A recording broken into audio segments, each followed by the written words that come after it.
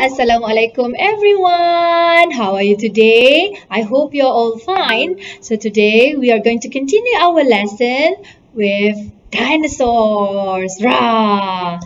So before that, let's open your Get Smart Plus 4, page 84, and let's read these words. Okay, the first one is beak. Beak. Beak means paruh. Paruh. Paruh burung ke, paruh itik atau ayam. Okay, the second one is horns. Horns. Okay, if it's only one, horn without S. If it's more than one, it's plural. So we say horns with S at the back. Horns. So this triceratops got 3 horns. The next one is claws. Claws. Claws ni yang tangan yang berkuku ya. Claws. Claws. Claws. Jangan sebut claw. No. Claws. Claws. Claws. Alright, the next one is spots. Spots. Spots. Spots bermaksud bintik-bintik. Ya, spots. Triceratops ni ada bintik-bintik and leopards also have got spots on the body. Okay, the next word is ostrich. Ostrich. Ostrich. Okay, ostrich ni burung ni lah, burung unta. Okay, ostrich. Ostrich.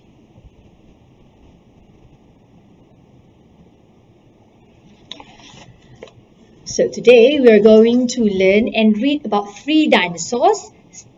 Please open your textbook, page 84, the same page. Okay, what do you know about dinosaurs? So let's listen and read. Do you like dinosaurs? Yes, I like them too. Okay, let's read. The terrible lizards lived on Earth 245 million years ago. What did they eat? Apa yang mereka makan? How big were they? Berapa besar mereka ni? Here are some amazing facts about them.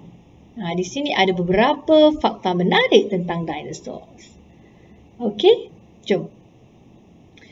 Gallimimus had a small head, big eyes, a beak and a long neck. It looked like an ostrich, but it didn't have wings.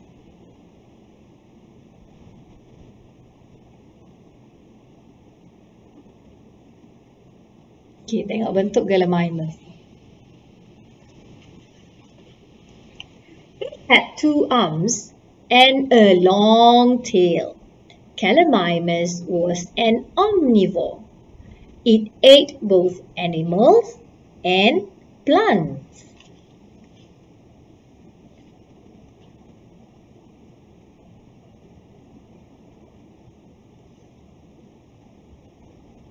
Had tu past tense kepada have. Dia ada. Okay. The next one. What's the next dinosaur? Rah! Yes, Tyrannosaurus Rex or T-Rex. Okay. Was one of the biggest carnivores. It had strong legs and short arms with sharp claws. Its head was as big as a small car. It had very strong teeth. Okay. As big as. Sama dengan, sama besar. Okay, as bermaksud sama ya. As big as a small car. Okay, sama besar dengan kereta yang kecil. It had very strong teeth. Strong tu kuat kan? Okay, the next one is Diplodocus. Diplodocus was longer than most other dinosaurs. Sangat panjang lah berbanding other dinosaurs. Awak kena faham dah ni, awak dah darjah 4. Diplodocus was longer, lebih panjang kan, than most other dinosaurs.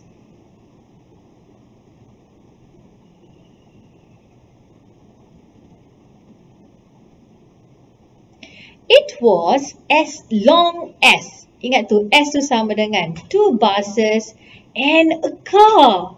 Sama panjang dengan 2 bus dan 1 biji kereta. See? Tengok.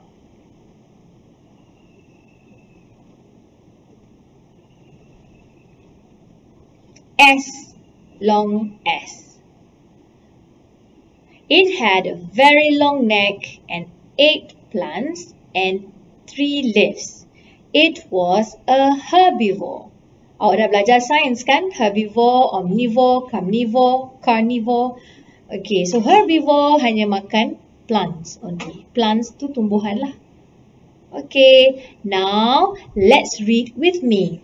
Okay, kita baca the next page, 85. Ke surat 85. Dia punya head was as big as a small car. Kepala dia sama besar dengan kereta kecil. Sebuah kereta kecil. Similar, sama. It was as long as 2 buses and a car. Dia sepanjang, sama panjang. As long as 2 buses and a car. 2 bus dan 1 kereta.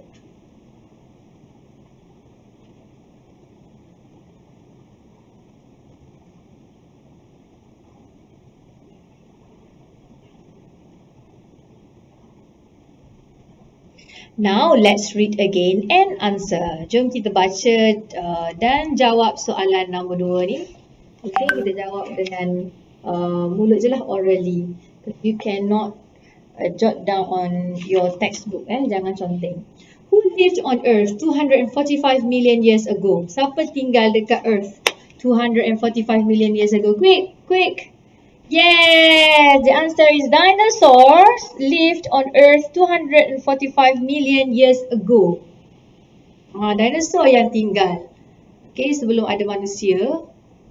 245 million years ago.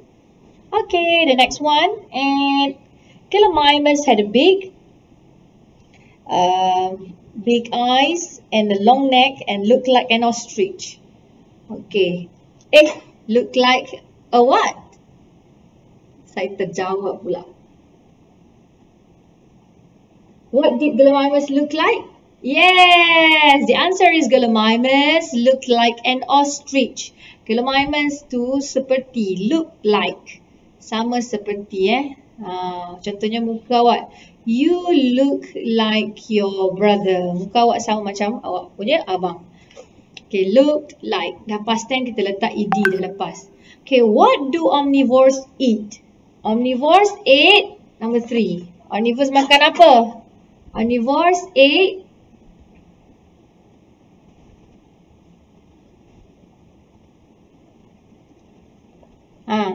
awak dah belajar sains? Yes, omnivores eat animals and plants. Dua-dua meat dia makan, tumbuhan pun dia makan. Plants. Okay, the next one. Number 4.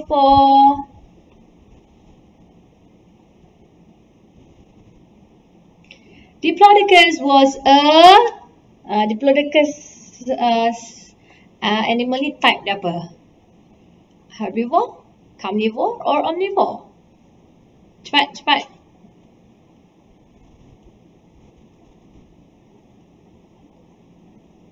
Yes, that's right. Herbivore. Diplodocus was a herbivore. Yay! The next one.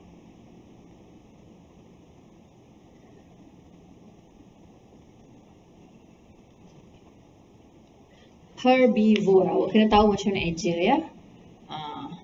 Okay, which dinosaur was one of the biggest carnivores? Carnivores ni yang buat apa? Yang makan apa? It was one of the biggest carnivore. Dinosaur mana? One of the biggest carnivore yang makan daging. So what dinosaur is that? Yes, Tyrannosaurus rex or T-Rex was one of the biggest carnivores. Yeah, do you like T-Rex? Yes, I like T-Rex too. Okay. And the last one is, what did herbivores like Diplodocus eat? The herbivores ate, makan apa? Herbivores macam Diplodocus ni makan apa? Okay, look like, as, semua tu bermaksud sama sama. Herbivores like Diplodocus ate plants and tree leaves. Okay, jawapannya ada dekat sini. Awak boleh tengok semula jawapan dia.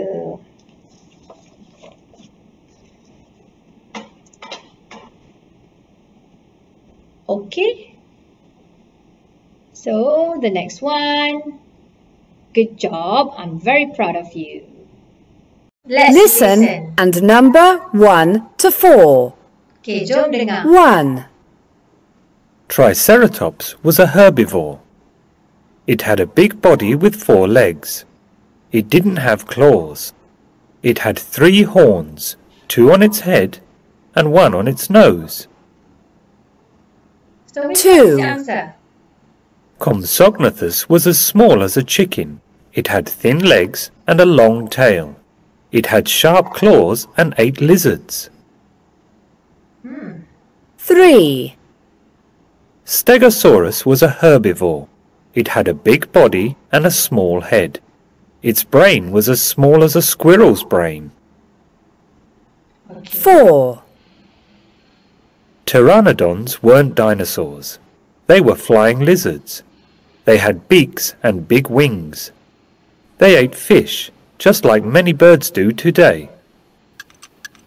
Okay, which one is number 1?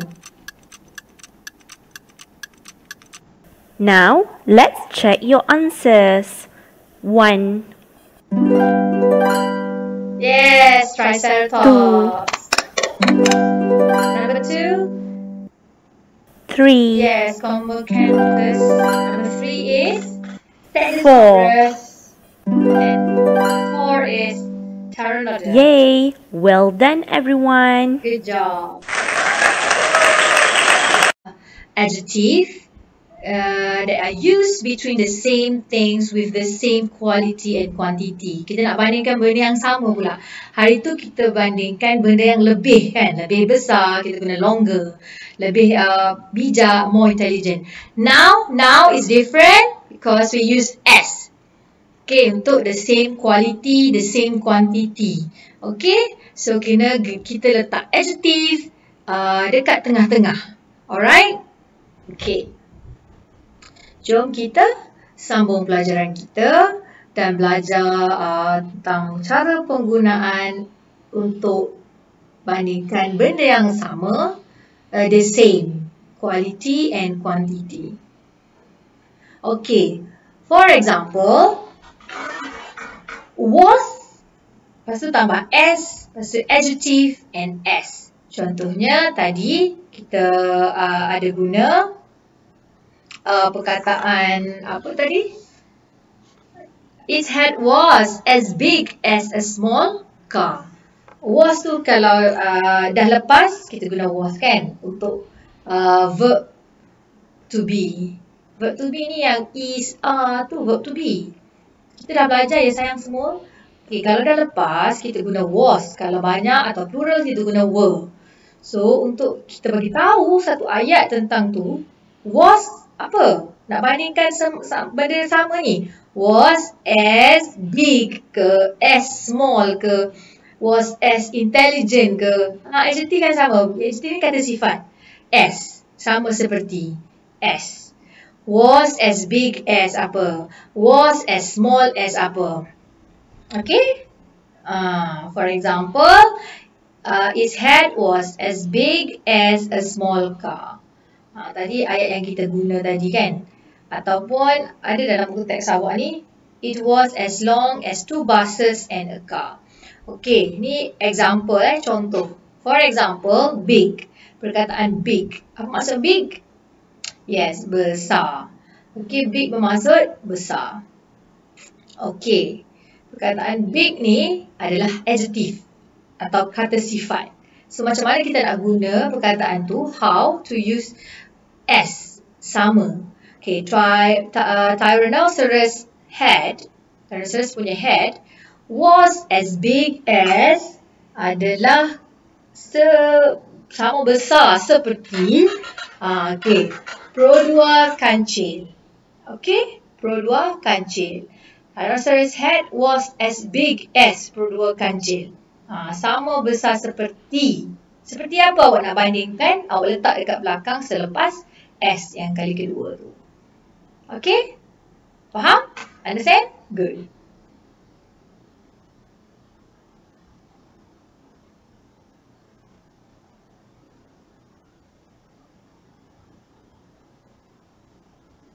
Tyrannosaurus head was as big as produa kancil. Okay, produa kancil ni dah tak wujud lah. Okay, produa yang keluarkan kereta yang sangat kecil, paling kecil lah. Okay, now we have Viva, we have Asia, right? Okay, the next example is long. Okay, apa maksud long? Panjang, yes, good. Okay, long is an adjective as well. Okay, adjective kata sifat juga. Kata sifat panjang. For example, Diplodocus was ni adalah ya. Yang dah lepas kita guna was. Okay, as long as 2 buses. Sepanjang 2 bus. Seperti. Sama panjang seperti 2 bus. Diplodocus was as long as 2 buses. Okay. Ni cara guna was. Lepas tu as, lepas tu awak letak adjective and then as again. Bandingkan dengan apa? Belakang dia. Okay? This is how you make sentences untuk perbandingan. Okay, the next example is small. Kecil. Small. Small. Okay? Small bermaksud kecil. Stegosaurus brain, Stegosaurus punya brain, kita guna apostrophe s kan? Was adalah as small as, sama kecil seperti, as tu sama seperti lah, the walnut. Sama kecil macam kacang walnut tu Kacang walnut tau pernah makan kan? Okay. Was as small as, bandingkan dengan apa? Walnut. Okay, what if adjective are used between two same things but different quality or quantity? Okay, kita bandingkan dua benda yang sama tapi berbeza kualiti dia atau berbeza kuantiti. Kualiti ni nilai dia lah. Kuantiti ni adalah berapa bilangan dia. Okay? Okay. Kita guna wasn't dekat depan. Maksudnya was not. Was not jadi wasn't. Lepas tu tambah as. Lepas tu adjective. Lepas tu as. Okay, kita letak dekat depan. Wasn't as small as contohnya. Wasn't as long as. Okay, tidak. Tidak. Wasn't ni was not. Tidak. Dia bandingkan benda yang sama tapi tak sama. Okay, for example, light. Light. Light ni, ejaan light ni bermaksud terang ataupun ringan. Okay, T-Rex wasn't as light as. Tidak seperti, ringan seperti Compsognathus. Compsognathus. Okay, that's the name of dinosaur. T-Rex tidaklah seringan. Light tu ringan as Compsognathus. Tak seringan dinosaur Compsognathus ni. Dia kurus kecil je. So dia ringan. Tidaklah seringan as. Okay, kita bandingkan benda yang sama tapi kualiti dan kuantiti berbeza. Kita letak wasn't. Tidak sama seperti. Tidak sama seperti. Kalau tadi was kan. Okay, the next one is small. Kecil pula. T-Rex wasn't as small as Compsognathus. T-Rex tidaklah kecil, sama kecil seperti dinosaur Compsognathus. So your homework is open your workbook, page 70. Okay, you have to do activity 1. Okay, fill in the blanks with the correct adjective. Guna adjective yang betul, tapi guna struktur ayat as. Apa? As. Okay, for example, number 1. Compsognathus was at number 1. As apa? As small, kan? As a chicken. Awak guna perkataan yang dalam yellow box tu atas tu. Okay. Number 2, look and write sentences with as, adjective and as. Okay. So you use yang saya ajar tadi, wasn't, tidak, as, adjective and as. Okay, Utahraptor and Triceratops. Awak bandingkan. Utahraptor wasn't as heavy as Triceratops. Okay. The first example was given. Guna perkataan heavy. So awak gunakan wasn't dekat depan dia, ya.